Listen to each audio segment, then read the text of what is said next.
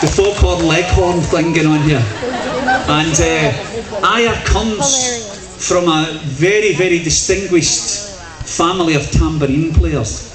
And you'll have watched them play the tambourine here at many, many shows. And I'd like to tell you some of the background to Aya's tambourine playing. His great-grandfather, 40 times removed, when the Romans came to try and invade Scotland, his great-great-great, 40 times removed, he was the original Thorn, his name's Aya Thorn, and this great-great-grandfather, Jaggy Thorn, when basically the Romans came, Aya's great-grandfather, 40 times removed, started to play the tambourine. And the Romans get such a fright that they built Hadrian's Wall.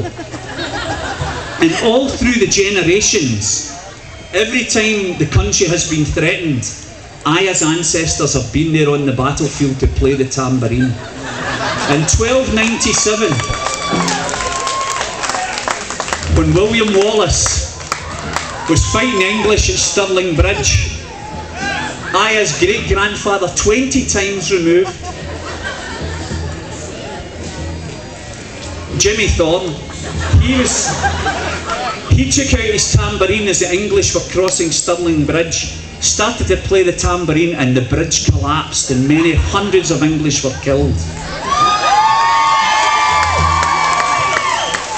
At Bannockburn, as the English charged, again his son was there to play the tambourine, and the front line of the English cavalry just collapsed into the ditches. And so the Thorne family have become the great talisman of Scotland, playing the tambourine for the last two millennia since the Romans came. But every time, you'll notice, I'm sure you've all seen Albannach many times before, and every time he's banging the tambourine off his hand, discs fly off. You know how discs fly off his tambourine? And they're very flexible, actually. It shows you the boy's stronger than he looks. But over all these centuries, every time he has broken a tambourine, the Scots soldiers in awe would drop to their knees and pick up these little discs off the tambourines. And it was made into one of the great talismans of Scotland. We have the Stone of Destiny on which our kings were crowned.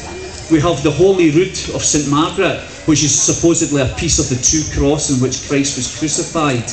And also we have our other great talisman made from the tambourine pieces of the last 2,000 years. And we call it the Shiny Shiny. And as a special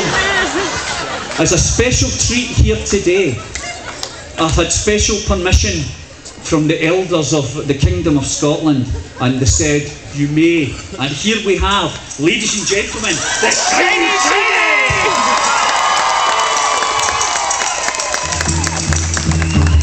2,000 years of tambourine parts with history written across them.